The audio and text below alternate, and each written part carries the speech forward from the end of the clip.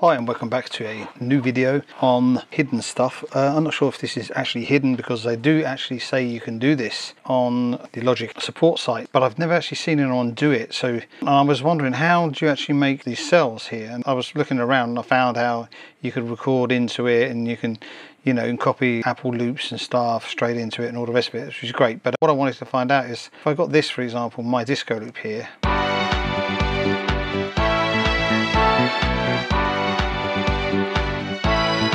And I want to chop that up and do something with it. I was wondering if I could just like divide this part up here, put that there, cut a little tiny bit here, for example, make that a bit bigger, cut that, stick that one next to it, take a bit here, maybe not even like in time, just cut that up, put that one next to that there, put this here.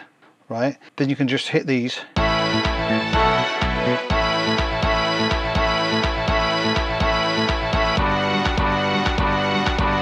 pretty cool for remixing.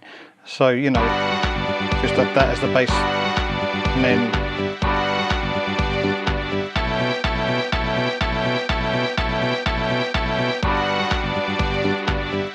and so that was something I kind of discovered, because I actually do the same thing with the sample. I cut snippets of this and stick it straight in the sample and create a sample straight away, which I never found on YouTube or on the actual Apple site itself.